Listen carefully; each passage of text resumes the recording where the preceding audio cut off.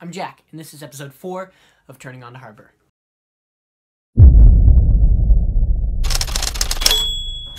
So today is November 25th. We are going to see Moana, and it is the day after Thanksgiving. There's Xander, Maya, and Sissa. It's going to be a grand, jolly old time. Let's go! Don't say that.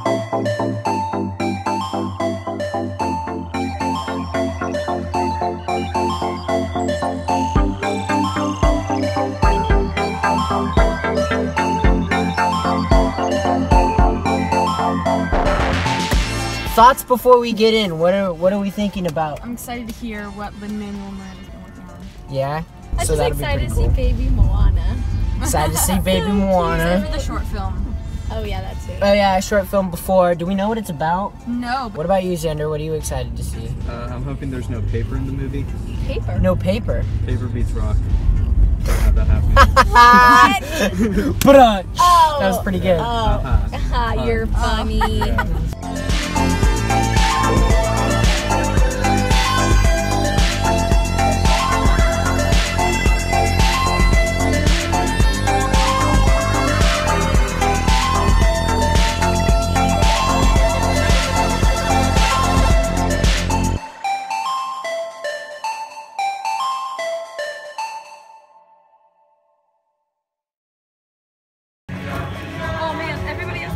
Okay, so we're done now.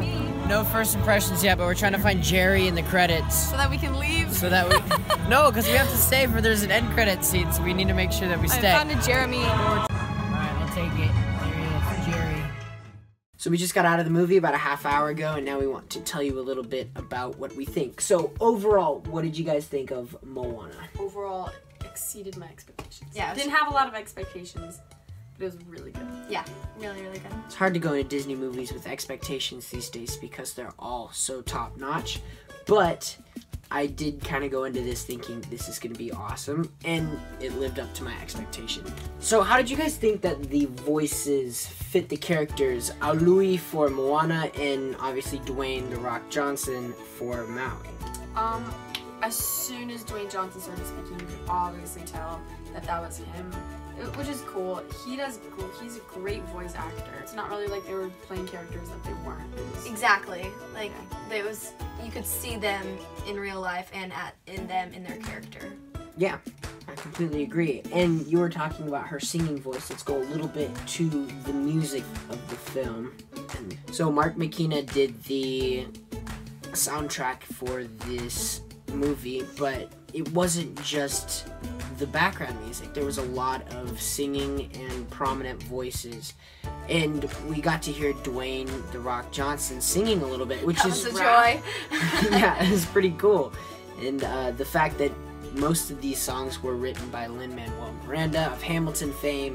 What did you guys think about the music that accompanied the movie? Do you think it's Frozen? Do you think it's more along the lines of just kind of there to help out the story? What did you guys think? Well, I don't think it was Frozen, because nothing's gonna top Let It Go. Like, that song is iconic now, I guess. Like, all the little kids are singing Let It Go. It stays in your head. You don't think How Far I'll Go?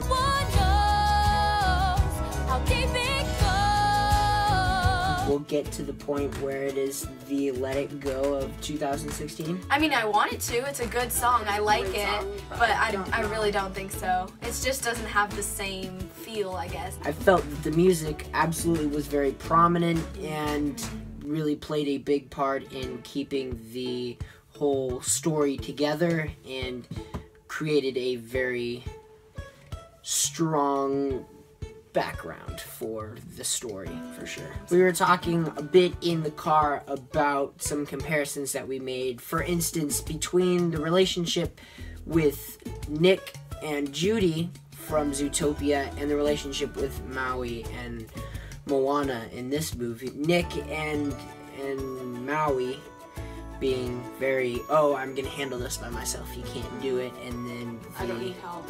Right, and then the strong female lead coming in Yeah. and saying, nah dude, I can do this with you. The villain for sure, was not the person who we thought it was going to be. Yes, that was. Which has happened Well, I mean- successfully in the last 3 Walt Disney Animation movies, with the Duke of Whistleton, and then it turning out to be Hans. Sorry, spoiler alerts for you people who haven't hasn't made it watched on the Frozen? animation train. Get with it, people. watched- And also with Zootopia, the assistant, right? Yeah, the lamb. The lamb instead of the lion.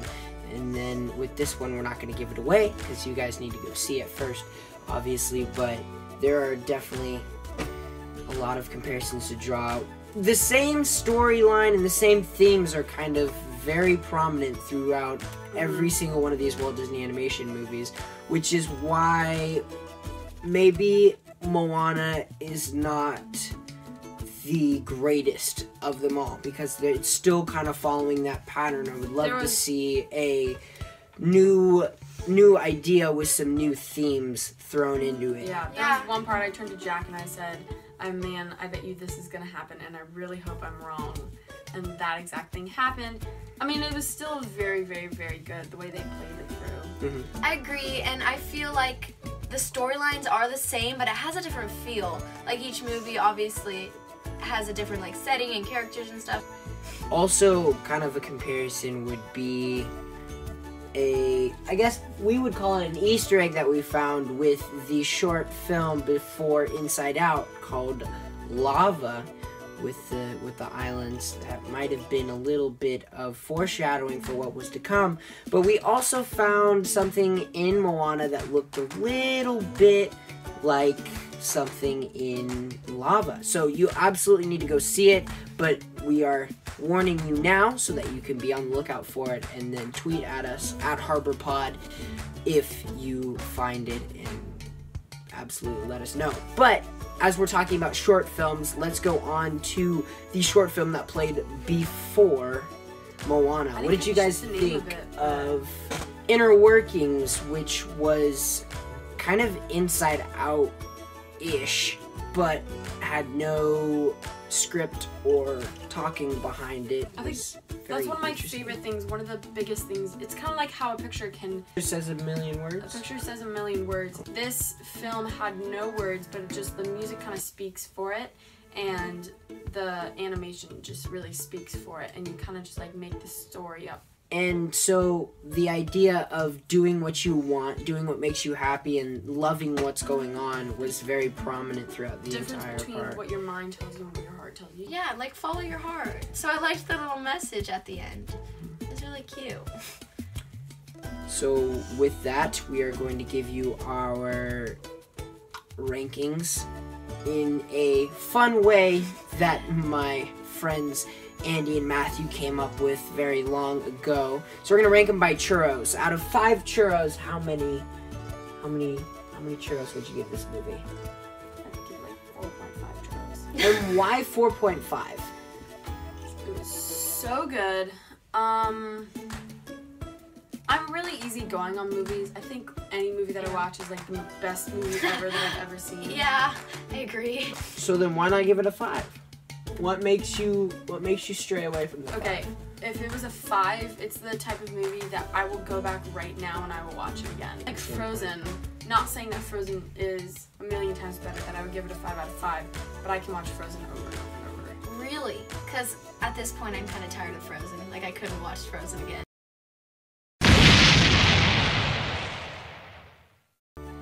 And I mean, it's just like different opinions, but also like I would probably give it 4 out of 5 And why is that?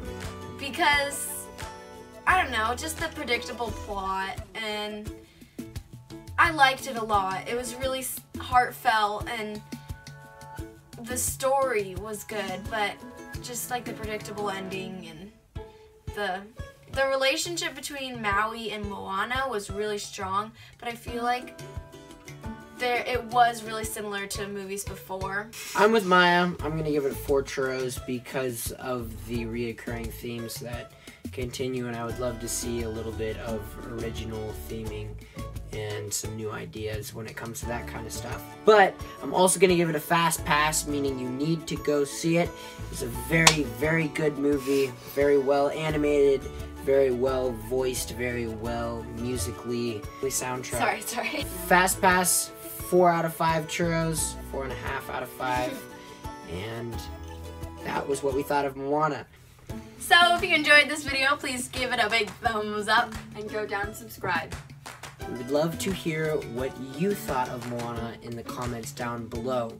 Hope you guys enjoyed this vlog. We might continue to do it if we get some positive feedback. But with that, I'm Jack. I'm Maya. I'm Sissa. And this has been episode 4 of Turning On to Harbor. See you guys. Bye! See ya!